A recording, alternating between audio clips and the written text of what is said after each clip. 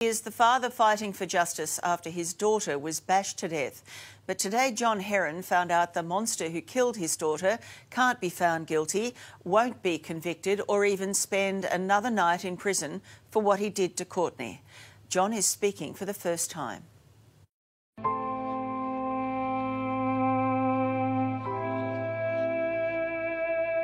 It's hard to explain and comprehend a father that loses his only daughter and his first child.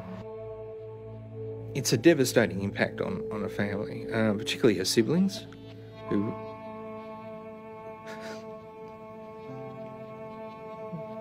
really struggled to get through this. Ms Herron has a huge hole in his heart. We couldn't have an open casket funeral, and her head had to be reconstructed. Such was the brutal nature of the crime. John says he spent every waking moment protecting his little princess. Sadly, we fell away a little bit at the end, which is something that I have to live with.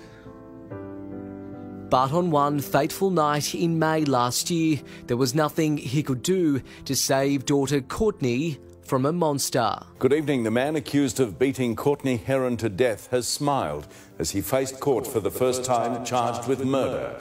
The 25-year-old was bludgeoned to death and hidden among logs in Melbourne's Royal Park. The beating so violent, her family wasn't allowed to view her body. As much as I could do was to touch her foot over a sheet. The warning signs were there. Henry Hammond wanted to kill, and according to one magistrate, he shouldn't have been on the streets when he took Courtney's life.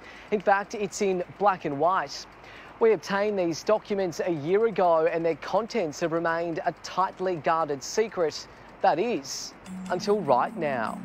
My daughter would be alive now if he wasn't released. John's a lawyer who's worked for the Department of Justice, but this is a case he says he can't comprehend. I put the bamboo through my nose. Henry Hammond is highly disturbed. A former private schoolboy who now calls himself Odin, the god of death. This is him during a chance encounter on the Footy Show in 2018. Because I'm a very powerful shaman. What is that? Shaman. A shaman? Courtney wasn't the first woman Hammond tried to control. In late 2018, he pulled a knife on his ex-girlfriend while trying to strangle her. Hammond told her, "I'm going to kill you," and later told police he wanted to choke his ex to shut her up. There will always be violent men that will do these things. But when you operate, as I perceive this to be like a catch and release system, then these murders will continue unabated. At the time he assaulted his former partner, Hammond was on bail for resisting police over an unrelated incident. He was jailed for 10 months while the magistrate warned of his enormous concerns for public safety. Henry, he said, was a difficult individual to treat and manage in the community. But Henry thought that sentence was excessive. Appealing here to the county court, a judge agreed, wishing Hammond good luck as he was ushered back to prison for a final night.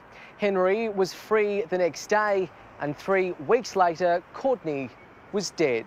When I first asked how his appeal resulted in early release, the OPP dismissed it and said, he was only out 2 weeks prior. And talking to you, I know that's not the case.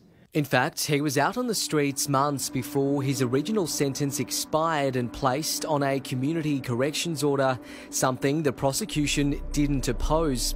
That's despite the judge conceding Hammond had an inability to control his impulse and had nowhere to live. Now, despite killing Courtney, the 28-year-old won't be jailed. And where's her voice in this? Henry Hammond claims to be so mentally unwell he can't be tried for murder, something the Office of Public Prosecutions today agreed to accept. In all of the hearing that I've just heard, her considerations and taking of her life is the furthest consideration from all of these people involved in this. The mere fact that I understand that he moved Courtney's body into Royal Park and then made concerted efforts to conceal the body, there seemed to be some deliberate intent with that. My understanding, police said that in the interview he was quite lucid and knew what he was doing, but now he's done the psychiatric assessments say that he didn't know what he was doing. Today's ruling means Hammond can't be found guilty and he'll never be convicted, instead sent to a psychiatric hospital. Something that the OPP first said, I was stunned in one of the first meetings, that they said, oh yes, he could have day trips, be out in 10 years, unsupervised day trips. It's a very good question as to how it was that 2 weeks earlier he wasn't mentally impaired, but now is mentally impaired. Nick Pappas is Victoria's former Chief Magistrate. Every judge and every magistrate who sentence a fellow human being worry about the consequences of getting it wrong. No parent should have to bury their child, especially like this. She was only 25 years old, with the world at her feet. Young women in Melbourne shouldn't end up here in the cemetery. Case of Jill Maher, the killer there was brought to justice. And the circumstances of his release is something that, as a lawyer, I'm astounded on. The fact that he was released from prison early, on appeal, went straight out into the streets of Melbourne, consumed ice, and then killed my daughter.